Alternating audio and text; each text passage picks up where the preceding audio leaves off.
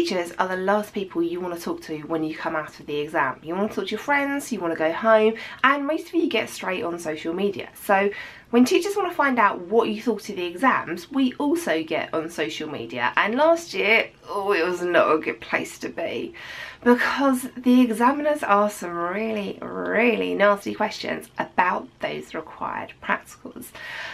They changed things around, they messed things up. The practicals that we did in class weren't the practicals they asked you about in the exam.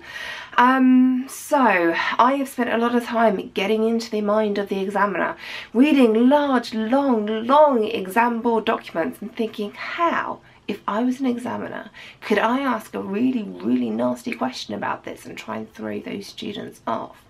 It's really weird trying to think of long, horrible, nasty questions to ask you, but that is what I have been doing.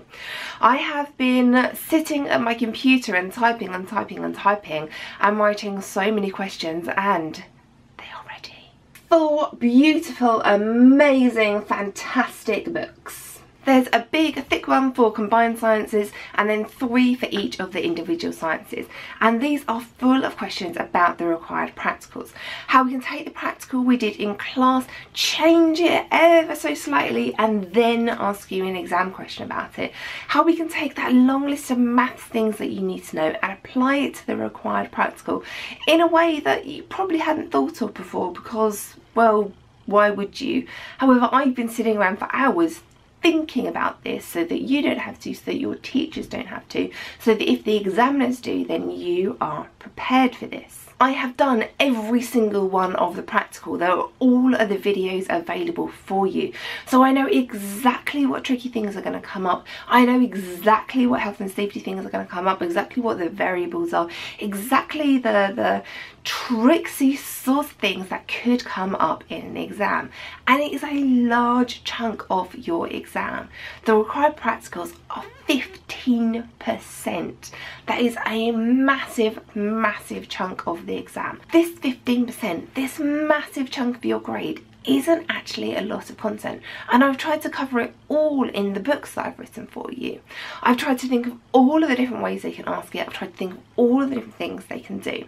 Now this massive chunk, this 15%, that could be the difference between you getting into college, you getting into university, or you're not getting into university. It could be the difference between a pass and not a pass.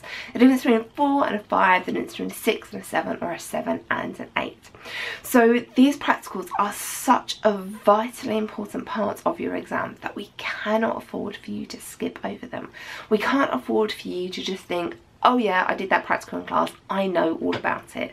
Because there's so much more to it than that. You need to think about all the different variables, you need to think about all the way the different changes, all the way the maths fits into it.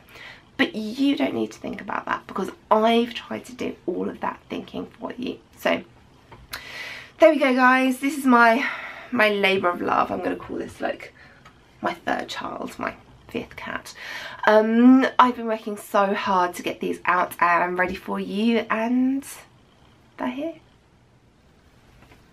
Ouch!